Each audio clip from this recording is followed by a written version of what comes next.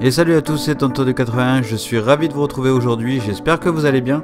On se retrouve en confinement à la maison avec le fiston et donc je vous propose en fait une petite training et je lui donne des petits cours et on a fabriqué une machine de torture pour le tir.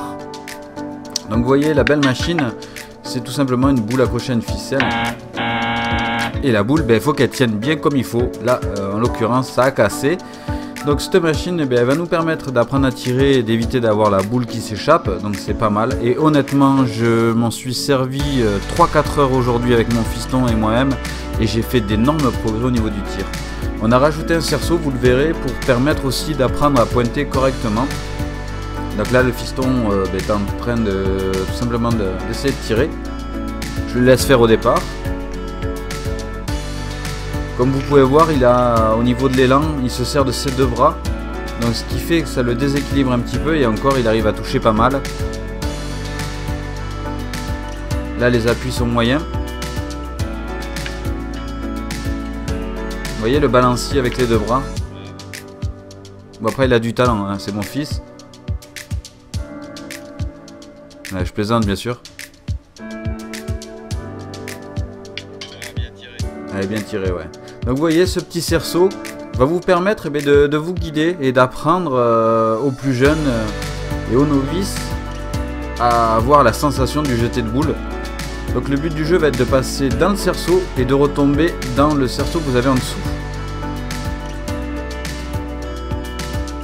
Ça permet d'avoir une bonne appréhension du jeter de boule et au niveau de la dynamique de l'effort du bras et de la retenue aussi de votre boule en fonction du sol. Alors savoir que là on est sur le parking là où je garde mes voitures et donc c'est très tassé, c'est du gros gravier donc ça pique vraiment comme ça veut.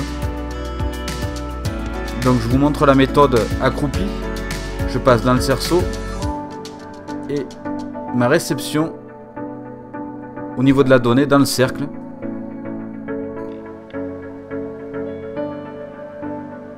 On refait la même chose en plombé. Donc vous voyez, je passe au-dessus du cerceau et j'essaye de bloquer un peu ma boule. Bon là je tombe sur le cercle, forcément ça retient rien. Un peu long. Là je suis mieux. Mais comme je vous dis, le sol est dur, hein. C'est du gros caillou, le sol est très dur donc difficile à bloquer.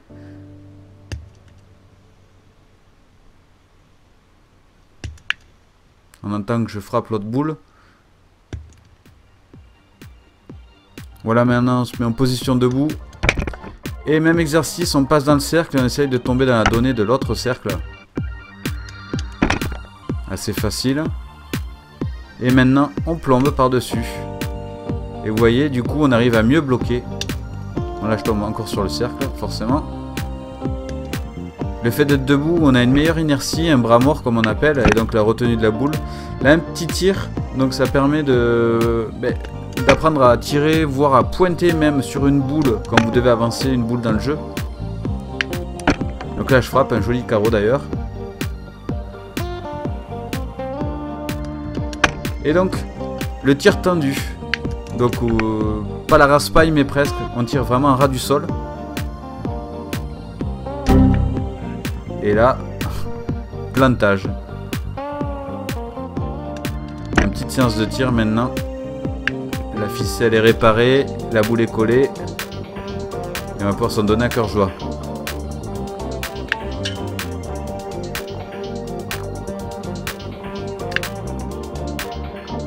Vous voyez, un appareil facile à faire, hein. Un peu de tube, une ficelle. Alors je vous conseille une petite chaînette, mais je vous le dis, on est voilà, en confinement à la maison, le Covid, tous les magasins de bricolage sont fermés, donc on a fait avec les moyens du bord. Et une petite chaînette sera peut-être plus résistante, joli carreau. Pour maintenir la boule, j'ai changé 2 fois la corde dans la journée. Un beau carreau effectivement. Voilà, donc vous prenez les tubes, pensez au niveau du sol, les traverses, à les faire assez larges parce que avec l'impulsion, quand vous frappez la boule, ça a tendance à avoir du recul et donc pour bien avoir un support stable. Ça c'est primordial. Et en haut j'ai mis en fait une planche en bois qui vous permet de mettre plusieurs clous à la limite, plusieurs ficelles si vous voulez mettre plusieurs boules, etc. Voilà, et un support métallique plus durable, ça crème pas l'humidité, vous pouvez le laisser à l'extérieur. Et honnêtement, ça vous permet de vous perfectionner à moindre coût. Donc dites-moi en commentaire si vous avez déjà ce genre d'appareil, si ça vous intéresse. Je peux vous fournir les cotes, effectivement, si besoin. N'hésitez pas à me laisser un petit commentaire.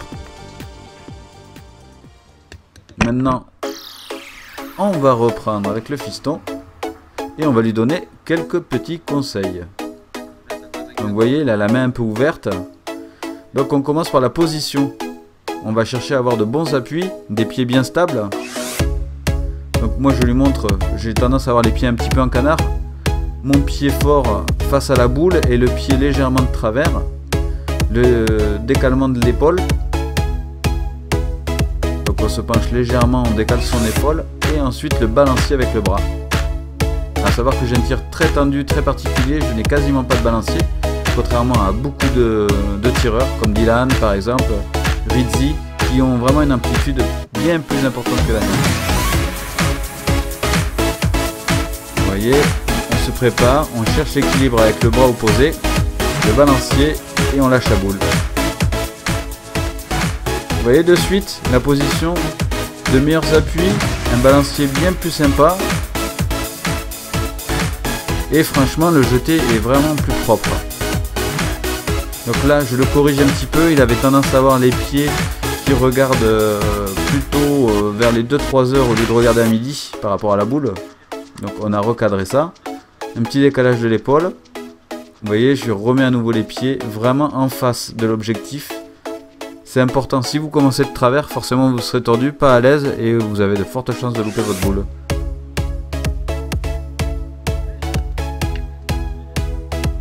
Manque un petit peu d'amplitude, c'est mieux. Les pieds sont bien serrés, l'épaule est bien, et on y est presque.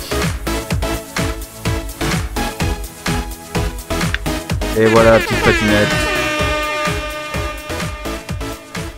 On a réussi notre cours. Bon voilà les amis, c'était Toto du 80, j'espère que cette petite vidéo vous aura plu. Il y en aura d'autres, on est confinés pour un petit moment, donc soyez prudents, évitez de sortir pour rien, restez bien à la maison au chaud. On se retrouve très prochainement pour une nouvelle vidéo. À ciao, bye bye. Allez, on en profite, on laisse un petit pouce bleu si c'est pas fait, on s'abonne bien entendu, on clique sur la grosse image pour voir une de mes anciennes vidéos et pour s'abonner, on peut cliquer sur ma petite tête bleue. Allez les amis, à ciao, bye bye.